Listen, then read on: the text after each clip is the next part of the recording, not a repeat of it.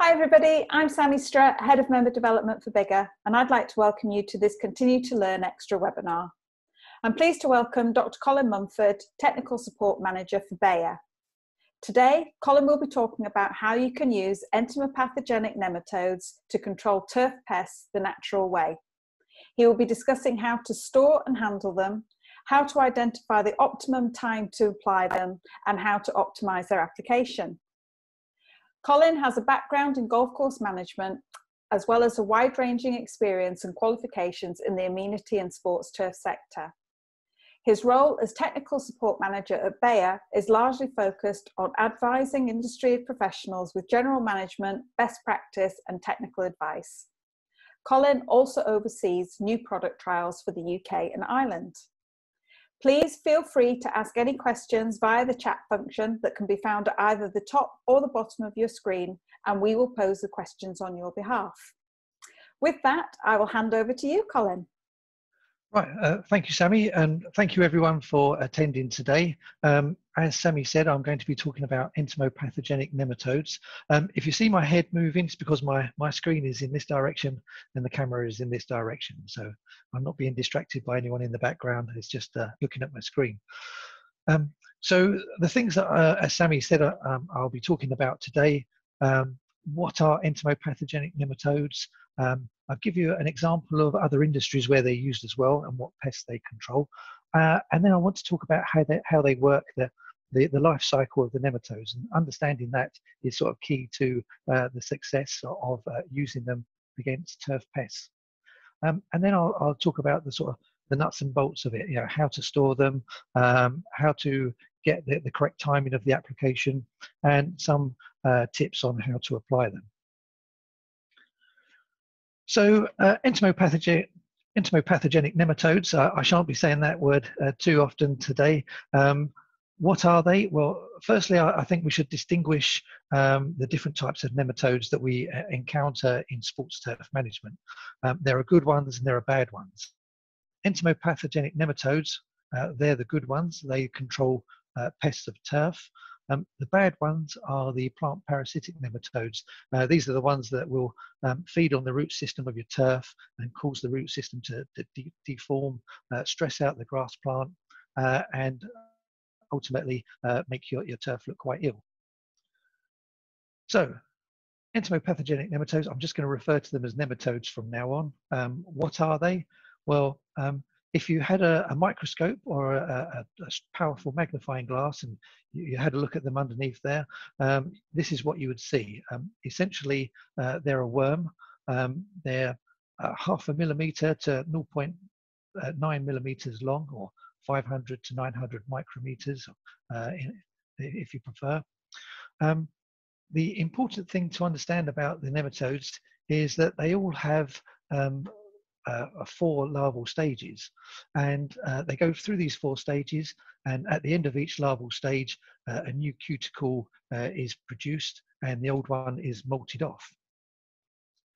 Now it's the 3rd larval stage that we're really interested in, because they will produce an alternative 3rd larval stage. This has evolved, and it's a specialized sort of survival and dispersal stage. And this is referred to as a dower larva, a dower juvenile. Let's put it up on the screen, that's easier. Its occurrence is dependent on certain environmental conditions, and producers of nematodes are able to mimic these conditions so that they produce this 3rd larval stage, this dower juvenile. Now, the dower juvenile, it can withstand adverse, and it doesn't feed. It has good fat reserves, so it's better able to survive in extreme conditions. And this is why when you buy a nematode product, it will be a dower juvenile that you're applying. You can also see on the screen there that they react to CO2, and basically this is one of the methods that they use to find a host target, you know, a pest to reside in.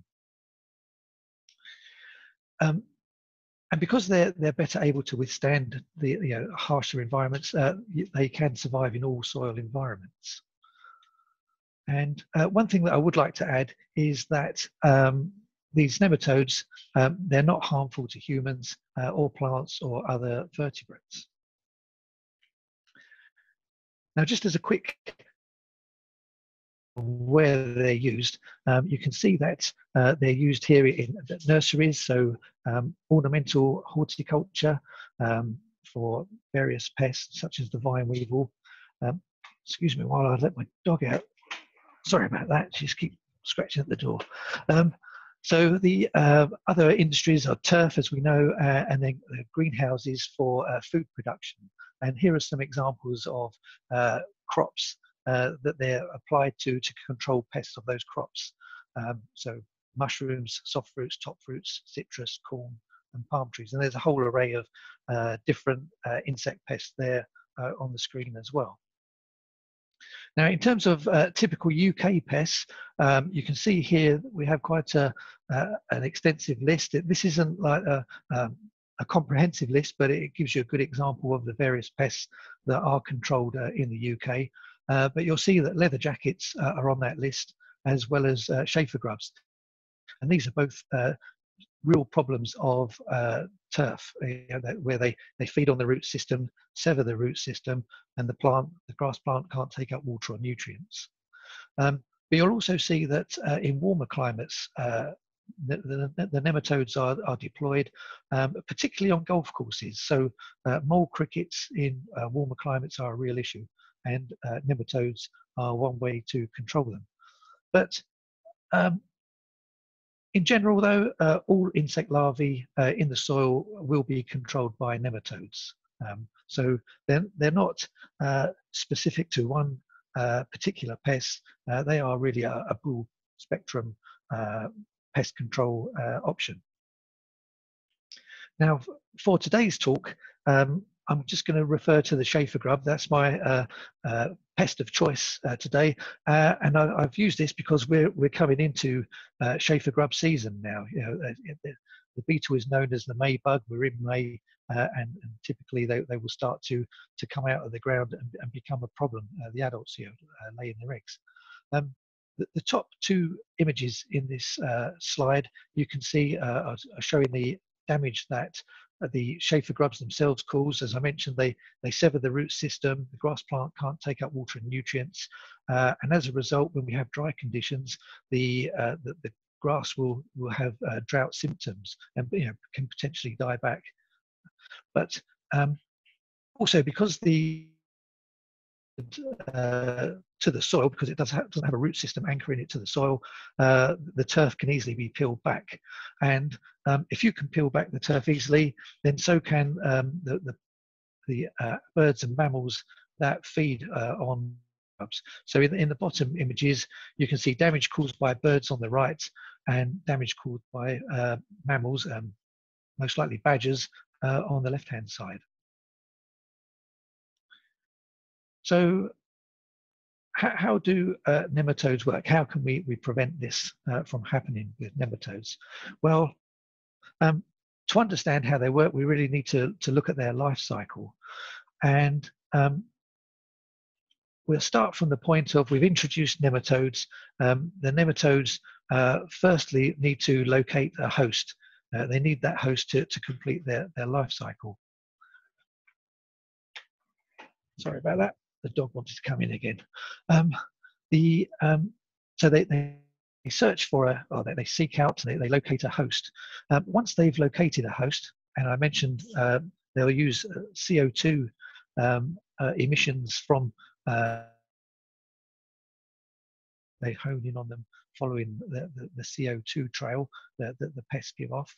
But once they've located a grub, in this case, they need to attach to it and actually penetrate into it. So they will typically use the natural openings that are available in the grub, so that the mouth and the anus. But for some other insects, the larvae and grubs, they have what's called spiracles, and spiracles are essentially a breathing hole that's down the side of the insect or the larvae or the grub. Now, once the nematodes have got into the host pest, the nematodes actually have a bacteria in them. It's a symbiotic bacteria, so it's a sort of mutually beneficial relationship between the bacteria and the nematode. The nematode acts as the transport mechanism for the bacteria, so it gets it from A to B, and the bacteria will actually sort of, when it's released, will create the conditions that the nematode needs to complete its life cycle. So the nematodes will release that bacteria. It's the bacteria actually that will paralyze the grub and cause it to die. It's not the nematodes that actually kill the grub, it's the bacteria that they release that kills the grub. But in releasing that grub, as I say, it creates the conditions for the nematode to complete its life cycle, and it provides a food source for the nematode as well. So the nematode, it will go from that third larval stage to the fourth larval stage, become an adult, and then it will multiply and produce offspring. Now, when the nematodes inside that grub have exhausted all the resources, they've eaten everything that's possible to eat, they will vacate the dead body, the cadaver. They'll exit and they'll go and search for a new host to complete their life cycle. The offspring will go and find a new host to complete their life cycle, and so it carries on in a loop. They'll locate the host, get inside it, release bacteria, multiply, and then exit the host.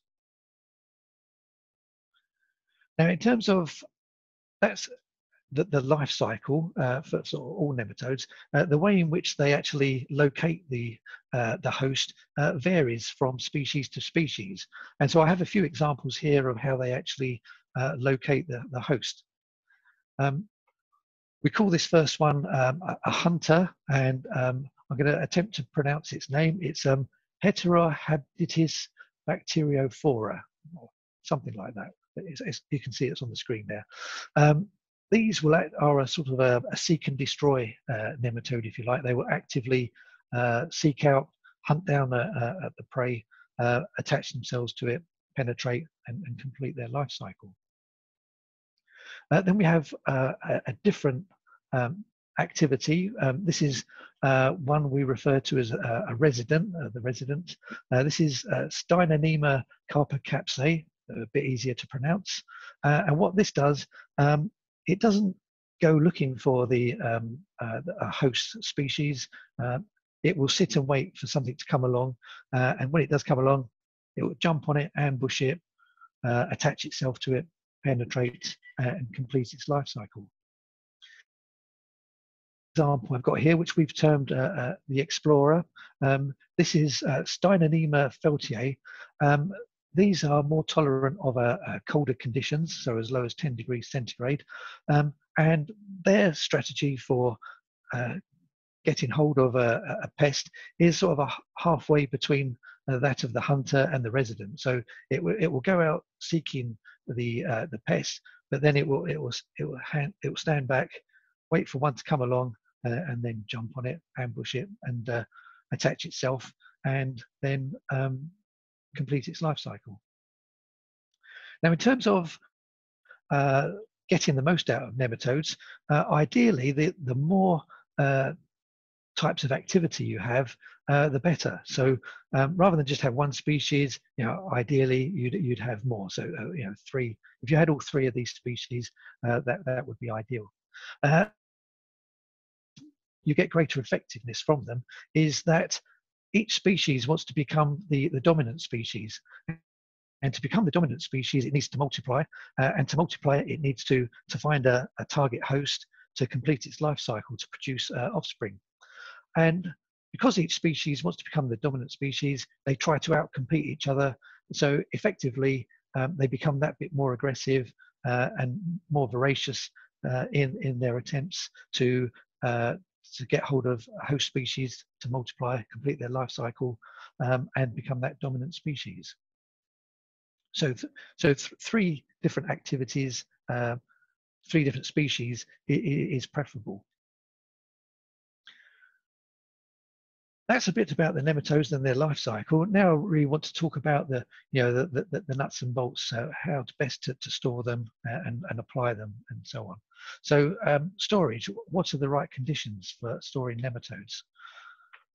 Really, fresh is best, I think, is the motto we should use here. Really, you should be using your nematodes as soon as you take delivery of them, if the ground weather conditions allow. So if the ground weather conditions don't allow, it could be too windy to spray, the ground could be too dry, the whole host, it could be too sunny. As I say, you don't want to expose them to bright sunlight, because UV light will kill them. If the ground conditions aren't correct and you need to store them, there's a couple of things that you need to bear in mind. They'll come in a container, a box of some sort. Various nematode products come in different containers, but essentially they'll come in a box. What you don't want to do when you take delivery of it is open that box outside your sheds in bright sunlight, because the sunlight will the UV light will kill the nematodes, or certainly will drastically reduce their lifespan. So don't expose them to direct sunlight. If you do need to store them, don't expose them to extremes of temperature. Don't freeze them. Don't expose them to temperatures above 30 degrees centigrade, because again, this will significantly reduce their lifespan. So ideally, you want to put them in a fridge if you need to store them for any time. So take them out of the container that they came in, the box they came in, put them in the fridge. Don't just stack them in a corner. You ideally want to sort of loosely store them. If you stack them, potentially you could end up getting crushing injuries. They'll start to consolidate, and it's not conducive to the health of the nematodes. So ideally, just loosely store them in a fridge. And the fridge needs to be at a temperature between 4 and 8 degrees. It can be as high as 10 degrees, but I tend to err on the side of caution and say that 4 to 8 degrees would be the optimum range to store the nematodes in the fridge. Now, nematodes will typically have a 6-week shelf life from the date of production at the producers. By the time that you receive them, it could be several days after they were produced. So you should have a minimum of a 5-week shelf life with your nematodes, and that should be plenty of time with which to actually deploy them out on the golf course. And we have seen that the nematodes will last longer than their sort of given shelf life, but really, to ensure that you're getting the maximum out of them, you should use them before the expiry date, and there will be an expiry date on the pack. So make sure you store them correctly and make sure you use them before the end of that expiry date. Now this next slide really is inspired by Monty Python and the dead parrot sketch. No, it's not dead, it's resting. And that's really what can happen with nematodes. So if you're of a mind to take a sample of the nematodes out of a pack and put them in a solution, stick them under a microscope to see what the health of the nematodes are, you should see this. They should be all curvy, moving, wiggling. That's a live nematode. Dead nematodes are really easy to spot because they're dead straight. Pardon the pun, but they're like matchsticks. They're dead straight, and they'll have some gas bubbles forming inside them, which is that bacteria starting to ferment away. We come on to the next one, which is resting nematodes, and they can be quite difficult to identify, or can be easy to mistake for dead nematodes.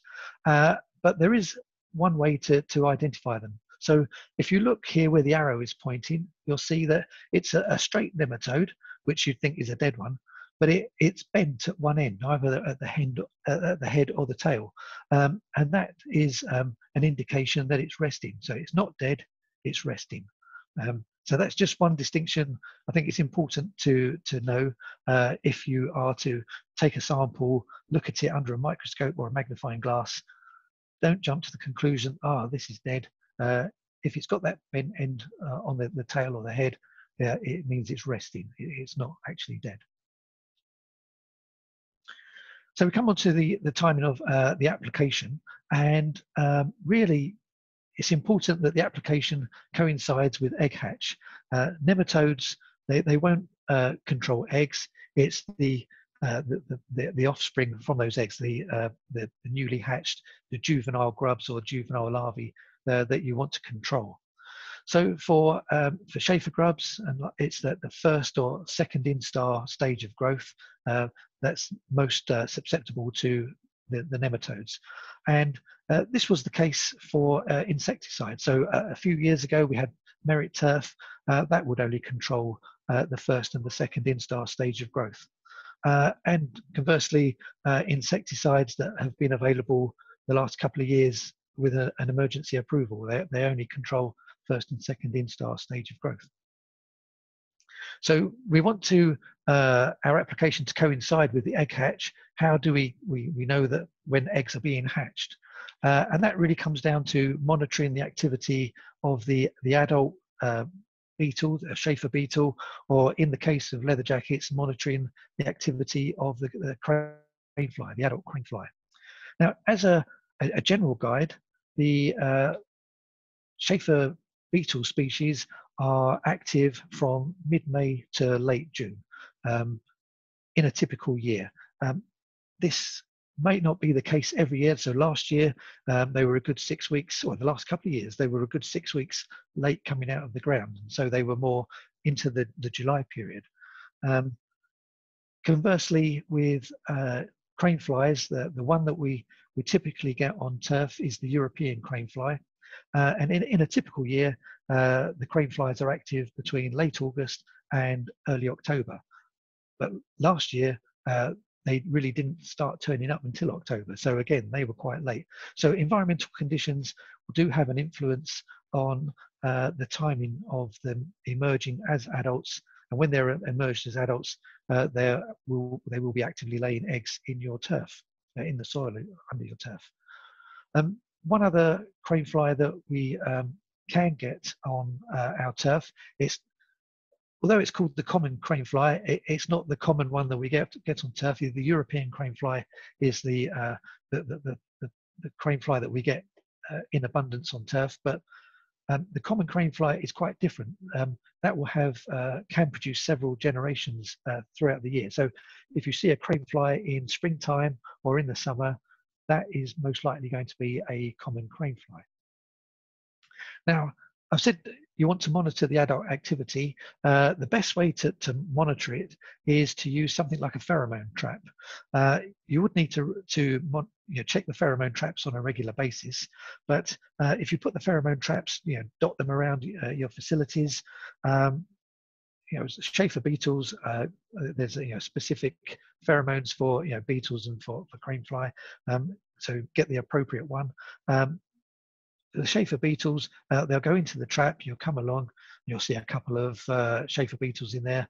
You can empty the trap, dispatch the beetles, and then put the trap back, and then keep checking it. And what you'll see over time is you'll get more and more beetles going into that trap, and then eventually you'll see a decline in the number of beetles that will be, or crane fly that will be coming into that trap. And that's the key to knowing when to apply nematodes. You want to be applying the nematodes 3 to 4 weeks after the peak of activity. So similar to the current situation with COVID-19 and the government talk about the peak of the curve, and we're over the peak of the curve, you're looking for that decline in activity of the adults in the pheromone traps. And then when you see that decline, 3 to 4 weeks is when you should be, later is when you should be applying them. Now, the reason why it's 3 to 4 weeks is that all the time that the adults have been active, they've been laying eggs. The eggs take 2 weeks to hatch, but because all eggs aren't laid at the same time, and therefore they don't all hatch out at the same time, if you allow 3 to 4 weeks before you apply the nematodes, the vast majority of all those eggs would have hatched out, and you will then be able to have grubs there or larvae there that the nematodes can immediately target and complete their life cycles in. And then for the remainder, the offspring from those nematodes should go to other newly hatched larvae or grubs. Now, in terms of how to apply the grubs, before you do any applications, you want to make sure that you've got the ground conditions as best as possible to accommodate the nematodes. So if you've got lots of thatch in your turf, you want to try and do everything you can to minimize the thatch, because you want the nematodes where the roots are. And if you've got any sort of substantial thatch, the nematodes can get held up in that thatch layer and not get down to the roots where the actual pests are. So anything you can do to reduce thatch will help. Similarly, if you can avoid using granular fertilizers prior to and after you've applied the nematodes, just initially, because they can effectively, you can get some scorching from the fertilizer, which is damaging. So, it's not necessarily the case for all granular fertilizers, but as a general rule, if you can avoid using a granular fertilizer a couple of weeks before and a couple of weeks after the application, that will have less impact on the actual nematodes. Ideally, you want to puncture the surface as well, so this just aids the nematodes to get into the surface. So using something like a sorrel roller or micro or needle tines prior to an application just helps get them into the surface. And whatever you do, don't apply nematodes to dry soil. Nematodes are very sensitive. They need moisture to maintain themselves. If it's too dry, the nematodes will just desiccate, then they become unviable, they'll die. So if you irrigate the day before you intend to apply, that will ensure there's adequate moisture in the ground for the nematodes. And then a couple more points. Root zone temperature. You want to apply the nematodes when you've had soil temperatures of 12 degrees or more for at least several hours a day. They need that temperature just to keep them more active. And as I've said already, avoid applying nematodes in direct sunlight. So the best time to apply them is first thing in the morning with low light intensity, or in the evening when there's low light intensity, or if it's an overcast day, so it's not a bright sunny day. In terms of your sprayer, the nematodes can withstand a pressure of up to 20 bar, but ideally you want to keep your pressure below 5 bar. It just makes it more comfortable for the nematodes when they're being forced through a nozzle, and also from your sprayer's point of view, you don't want the pump doing overtime to try and crank up a high amount of pressure. So if you can keep it below 5 bar, that would be ideal. Remove all the filters though, because nematodes will get caught up in filters. If they don't get clogged in the filters, you'll just be applying straight water because they're held back by the filters. Generally, they will get clogged and cause a disruption in the flow. So remove all the filters. If you're using a knapsack sprayer, remove the filter in the hand lance as well, and that will avoid any issues. I've got here also about avoid having the heating of the tank. So if you are thinking of applying of an evening, but you think, right, just to speed up the process, I'll fill the tank with water now, and it's left parked outside during the day. If it's going to warm up the tank, warm up the water, and that wouldn't be ideal. You want to use cool water to get the most out of those nematodes when applying them, or to be the least harmful to the nematodes. A couple of other general rules when applying the nematodes. If you have a tank with a small tank capacity, or if it is an abstract sprayer, you want to pre-mix the nematodes in the bucket into like an emulsion and then pour it into the tank. But always, if possible, if you've got agitation, keep the agitation going so that they're kept nice uniform distribution within the solution. Now, I mentioned the size of the Dower juveniles earlier, and I've got it on here again. And this is just to reiterate that you want large droplets. So use nozzles that will produce a coarse droplet spray pattern, because you need big drops to carry the nematodes. And because you want the nematodes in the soil, you don't want them on the turf. Big drops have the added benefit that they're going to bounce and roll off the leaves and the turf canopy, and ultimately end up on the surface of the soil, where they can then wash into the root zone. One other consideration, and this relates to irrigation after applications as well.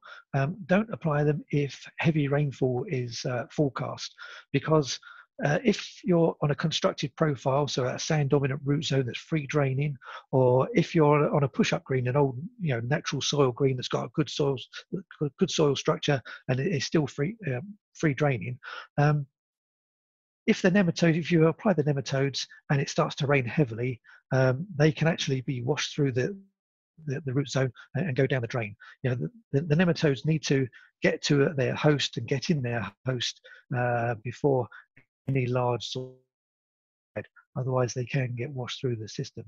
And so the same applies to irrigation. Once you've applied them, the nematodes, if you give a very light irrigation, if there are any left on the leaf surface, which they shouldn't be if you had these large droplets going down, but if there are, light irrigation will just wash them into the root zone of the soil. But don't over irrigate, because if you over irrigate, you can flush them through the root zone, or if you don't flush them through the root zone, you can actually drown them. Nematodes need air as much as they need water, so be mindful that you want to keep the soil moist, but don't irrigate to the point where you're getting drainage to occur, or where you're saturating the turf. Now, I've just got the last two slides. I realise we're getting a bit tight for time now. I just wanted to talk about the dead bodies, the cadavers. Some people, when they've applied nematodes, they like to dig up a bit of the turf to see how effective the nematodes have been, and then they can't find any dead bodies, and so they think, oh, it hasn't worked. Well, this hopefully will explain why that is. So first and foremost, the cadavers will be different colours. You get red ones and grey ones, depending on which species of nematode actually got into them and the bacteria that they released. So you'll clearly see red ones and grey ones. But as I say, you need to do that quite quickly, because the cadavers, the dead bodies, they decay really quickly, because ultimately they're just an empty shell, because all the innards have been eaten out by the nematodes. And if you do find them, they might not have any deployed to move on to the next target host. And perhaps this image will explain it in greater detail. So this is my last slide. You can see here, if I wave my mouse around, there's numbers 1 to 10, and these are indicating the cadavers. So you can see number 4, you can barely see it. Number 5, you can barely see that one. Same for 3 and 2. You can see 6 a bit easier, but 7, 8, and 9, and 10 you can see quite clearly, because these were probably infected with the nematodes at a later date, so it's taken that bit longer. Or it could be due to the species of Schaefer grub.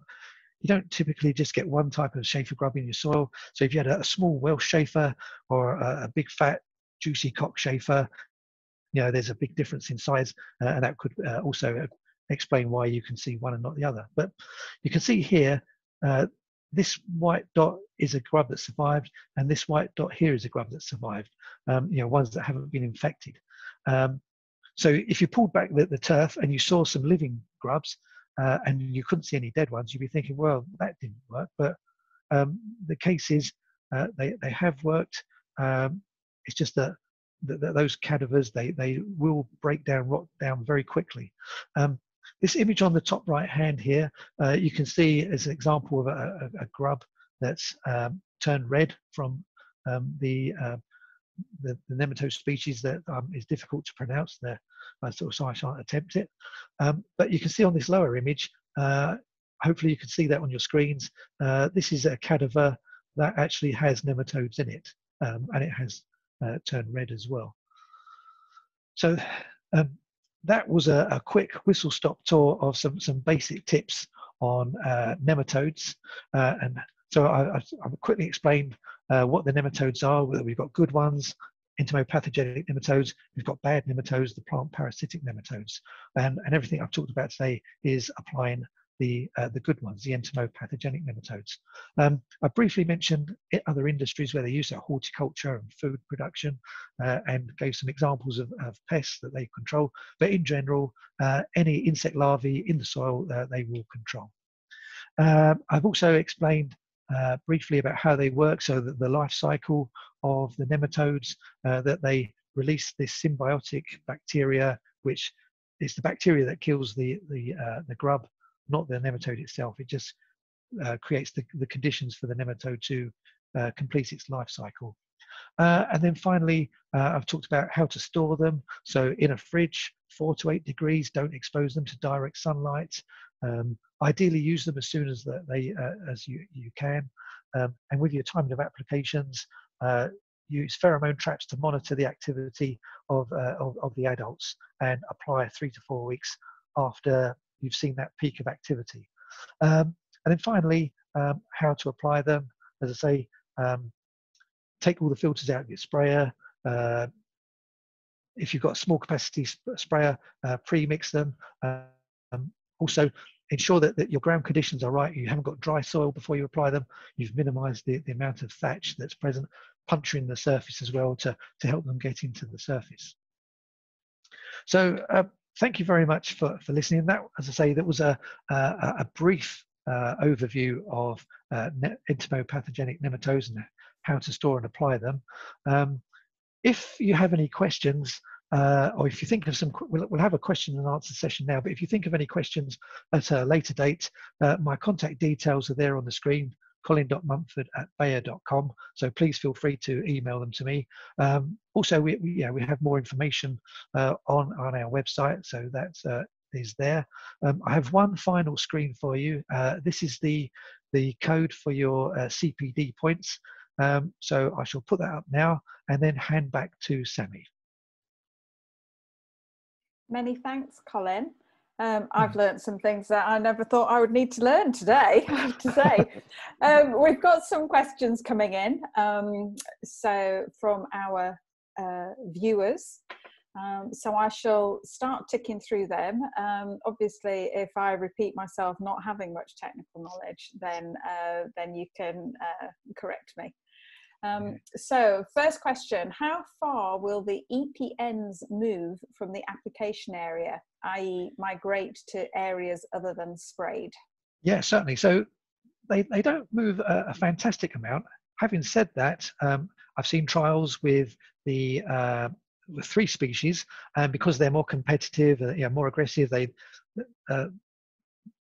seek out more, and they will move up to 6 inches in the soil, both horizontally and vertically. Now, 6 inches doesn't sound very far, but when you're 0.5 millimeter or 0.9 of a millimeter, 6 inches is a phenomenal distance to essentially go potholing, because that's what a nematode needs to do to get through the soil. It's potholing basically. So yeah, up to 6 inches it would be the maximum. Okay.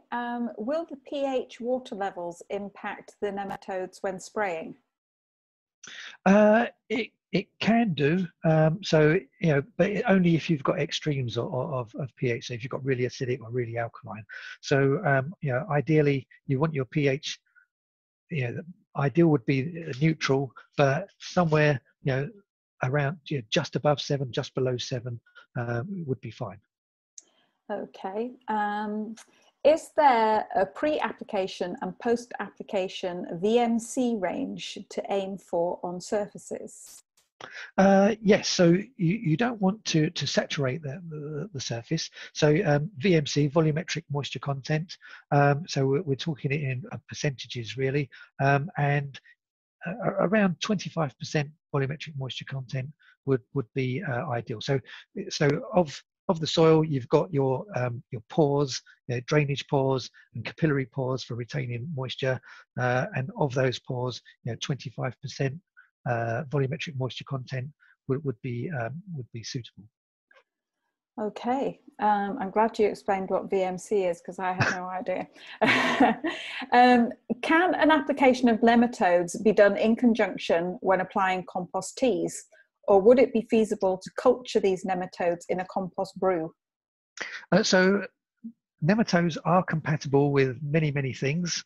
We're in the process of producing a document that shows all the things that they're compatible with. Fungicides, not all, but certain species are more compatible than others with certain things. So, but they can be compatible with fungicides, herbicides, compost teas, certainly. So we're actually compiling a list of those, and that will be on our website hopefully in the next couple of weeks. But yes, is the answer. I suppose really you should seek advice from any supplier who is selling you something that you're intending to mix with the nematodes.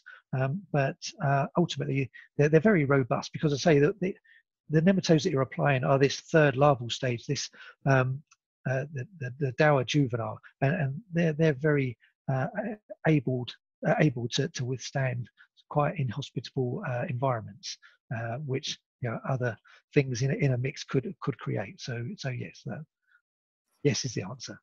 Okay, great. Will one application of all 3 species survive a full season with the correct soil environment? If we had a period of heavy rain, would you need another application for the pest later in the season? Really, the need for a second application depends on how serious the problem is on your facility. When you apply the nematodes, they'll go through that cycle, produce offspring, and those offspring will go to other host pests in the soil profile. But it's not a process that is ongoing. You don't just apply once and then it's going to carry on until everything is completely eradicated from your soil, because those it depends on the conditions in your soil. We look to produce the conditions that are beneficial to the nematodes, so maintain good health in the nematodes. And so by doing that, when they produce their offspring, that larval stage isn't going to go to become a dower juvenile. It's going to be a regular third larval stage, and so that's why you don't really get that ongoing sort of chain of events to occur. It will happen for 1 or 2 generations, but it would tail off. So a long-winded answer where regards high infestations are required, whether a second application is required. And there are 2 strategies. One strategy is to apply a sort of a half rate nematodes and then wait for 2 weeks and then apply the other half of the nematodes, so that you're spreading your bet, as it were. You're getting those hatched eggs now and applying those at a later date to get secondary eggs that have hatched. But what's really important is how many nematodes you're applying, really. So there are various nematode products available. They all typically have the same application rate, and that is, well, I can only speak from my own experience of Bayer's nematode product, because I've sort of been involved with that. But so for that, it's comes in at a 500 million nematode pack size, and that 500 million nematodes will treat an area 1,000 meters squared. That equates to 500,000 nematodes per square meter. So you are putting an extremely high number of nematodes down. And a worst case scenario for chafer grub infestation would be about 1,000 grubs per meter squared. That would be a horrendous infestation. So if assuming all the nematodes you've applied, those 500,000, if they all found a target host and you had a uniform distribution, that would equate to 500 nematodes per grub. And given the size of a nematode and the size of a grub, to give you an image, that would be the equivalent of a human being being attacked by 500 rabid budgies. So the amount you're applying is a colossal amount, and it should really resolve the issue. You're not going to control every single grub in the soil, as I mentioned, but you would get it down to a acceptable level. And but if it's a serious infestation, then a second application would be prudent. I'm just glad that I don't have to count the 500,000 into each pack. That must take that must take quite a while. But it's 500 million in a pack. Oh, 500 million. Oh God, that'll take even longer. So we're being asked here, what are your thoughts on applying nematodes with a wetting agent? So first and foremost, you need to make sure that the wetting agent is compatible with nematodes. So some wetting agents are very hazardous to nematodes, can kill them. Other wetting agents are safe to use with nematodes. So you need to speak to your supplier, make sure that tests have been done, that they're confident that they've proven that the wetting agent is compatible with the nematodes. So that's the first and foremost. Now I mentioned you want big droplets because you want you want to get your nematodes to the soil. So you want to use if you are to use a wetting agent, you want to use a wetting agent that is going to do exactly that. It's not going to spread the droplets out on the leaf tissue. It's going to get the droplets through the turf canopy and to the soil. Where you do see wetting agents used in ornamental horticulture, for instance, so they have pests that are on the plant itself, on the leaf tissue.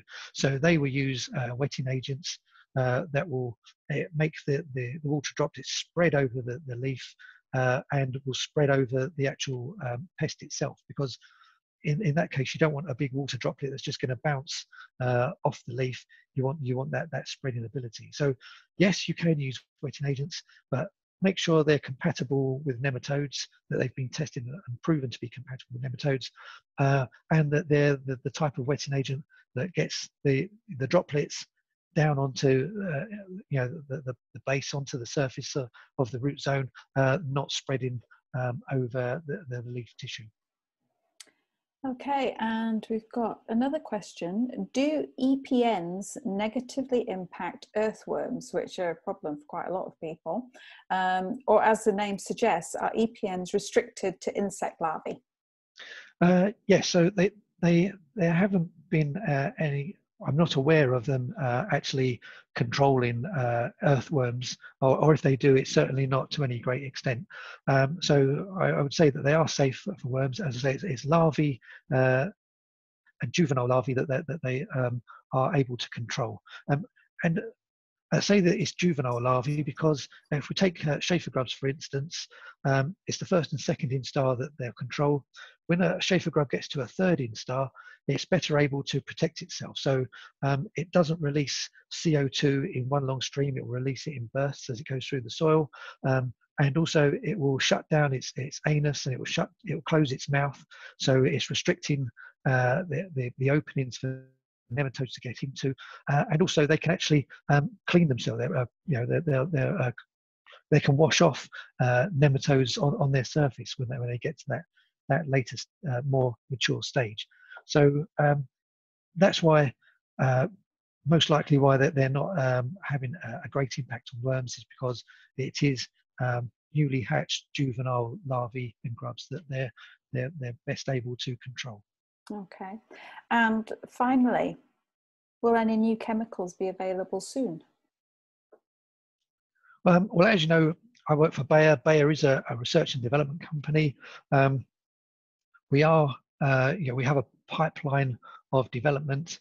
Obviously, the control of turf pests is important to us. So, we are investigating it. But there is currently, or in the last couple of years, has been a competitor product called Acelepryn that's been available under emergency use.